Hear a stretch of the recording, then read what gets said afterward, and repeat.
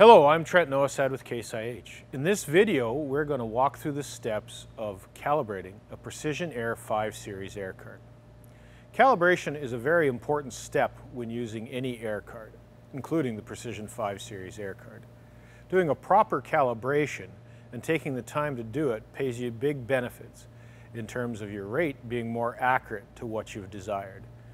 And actually, a calibration value is required for any dry application. It is a very important figure that needs to be used by the computer to calculate your rate as speed changes or as you change product application rate. And in fact, if we turn the monitor on and try to engage it or engage our meter drive, this air card has not been calibrated yet, and we'll get this warning. To make calibration easy and seamless, we do have a meter calibration button.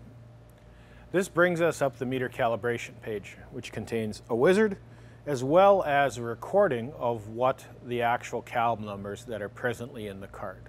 As you can see, this air card has not ever been calibrated, so the numbers in there are 0. To launch the wizard, we tap that button and it brings us to this page. There are two options for calibration. One is an all meter cal, the other one is a single meter cal. The single meter cal will just use output or displacement from the leftmost meter on the air card of whatever tank we select.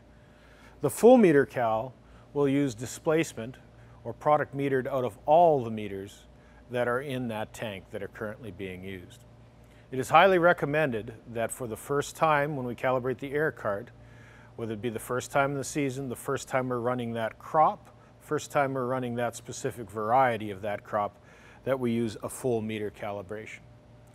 The single meter calibration option has a benefit when we want to check our rates from day to day just to confirm our calibration numbers, or if we have previously done an all meter calibration with that specific crop type and variety and say have switched out of that variety and have come back to it to continue a seeding operation. We can use the single meter cal just to verify that. Once we have selected the cal type we're going to run, and today we're going to run a full meter cal, we then need to select the tanks that we want to cal. This is a 2-tank air card. We can calibrate one tank at a time, or we can calibrate both tanks.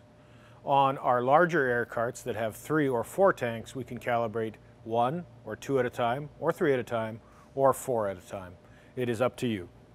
Once we've selected the tanks that we want to calibrate from, we simply press the next button. This brings up our meter calibration checklist. These are the aspects that we want to ensure we do before we actually perform the meter calibration process. And we'll show these to you in more detail right now.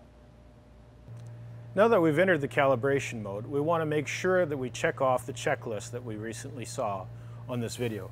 The first thing we want to make sure is that we have the proper cartridges installed in our meter housings for our application. This will be covered in a different video. The next thing we've done here is we've actually removed our meter closeout door and replaced it with our calibration bag. The next step is we want to make sure that our gate selector handle is in the right detented spot. Currently, you can see it engaged in the top spot. This engages our cleanout door.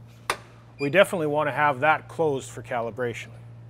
You also notice 2 other detent spots. This is a double chute air cart, so there are 2 runs, and these are designed to allow us to select which run we want to drop this product, this metered product, into while we're operating. Currently, right now, I have selected the top rung. So if we were in the field metering this product with the fan operating, we'd be putting it into the top rung. But for calibration, we want to make sure that this selection handle is not engaged in any of these spots. And there is a convenient spot to place it while we're doing calibration. Now the next step is to prime our meter cartridges. But before we prime our meter cartridges, we want to make sure that we have engaged our tank shutoff. All Case IH Precision Air 5 Series air carts come with a tank isolation or shutoff mechanism. On this cart, and all model year 20 and newer products, we use a slide gate. On our older products, we use a shutoff door, which is actuated on the other side. To open this slide gate, we simply remove that pin, that securing pin.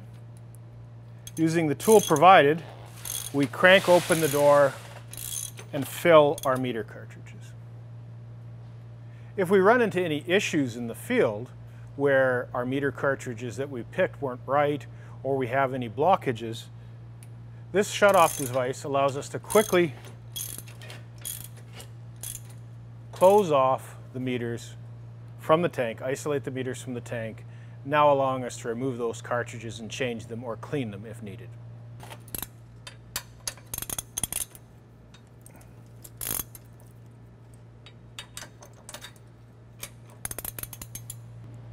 Now that our meters are primed, we're ready to calibrate. We simply turn on our tank switch that we want to calibrate, so in this case tank 1, and we press and hold our calibration button.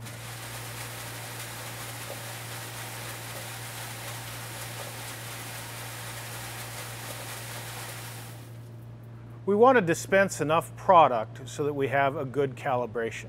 So we want to dispense at least 15 pounds of product into our calibration bag. More is always better. Now once we've done that,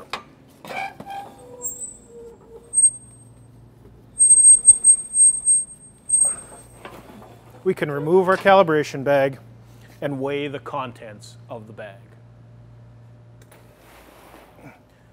Once again, for a more accurate calibration, you want to do this multiple times, and 3 is at least a good minimum number to try. Now that we've finished metering out product into our calibration bag and weighing that product, we now have a weight to come back into the monitor. Now back at our monitor, we can see that we metered or ran through a little over 120 revolutions of that meter roller. Now that we have our weight, we can hit next and enter in our measured weight. In this case, we'll enter in 25 pounds. Hit OK and proceed to the next button. That now gives us our new calibration value. We can either back out and recalibrate. It is highly recommended that you go through a number of calibrations, at least 3, for any given seed type and variety. The more times we calibrate the product at the meters, the more accurate that calibration value will be. If we're satisfied with this value, we then hit finish, and that closes out our wizard.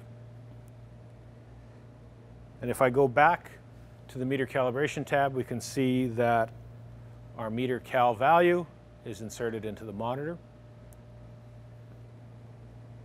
And if we go back to the run page and hit the button, turn the clutch on for that particular tank, the tank will now function.